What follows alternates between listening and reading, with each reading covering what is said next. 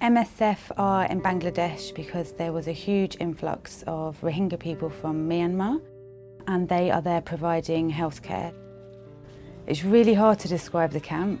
It'd been in the news a lot and knew there were a lot of people. I expected to find a very big refugee camp.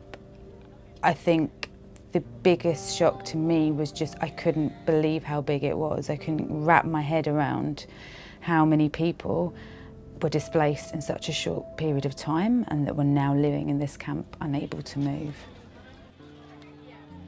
So a lot of the problems, the health problems that we're seeing in primary healthcare are respiratory diseases, skin diseases that are made worse because of the cramped living conditions. So they're the kind of things that we're seeing in the camp and primary healthcare. MSF is one of the NGOs that is providing secondary care.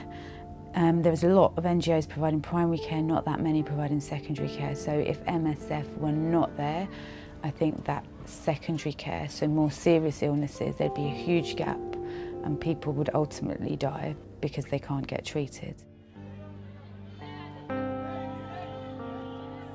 Because so many people were displaced so suddenly and in such violent circumstances, the trauma caused by that is really becoming evident now.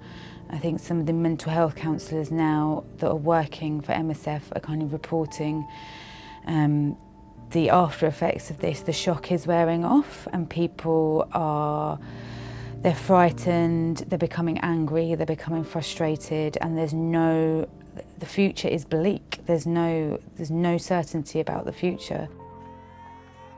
Mental health counsellors in that context are vital to help people cope.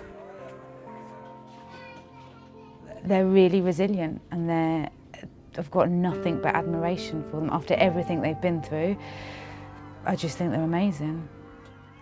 You can really see the benefit of the work that we're doing out there. I think that is the most rewarding thing. People are also very grateful. They are frustrated, sure, with their situation, but they're very grateful that you are there and that you're trying to help.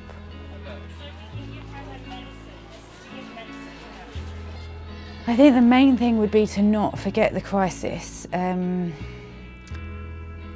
As I've said, there's a lot of NGOs there at the moment. People's needs still aren't being met.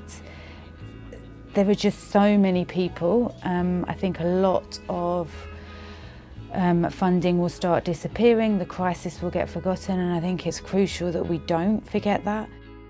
And that's what I'd also say to MSF supporters, is that by supporting MSF you make sure that this kind of crisis doesn't get forgotten. That MSF will continue working there even when the television cameras or the news cameras aren't there, because the need will still be there. And that's something that I think MSF is one of the few NGOs that operate like that and that can do that, and that's thanks to them.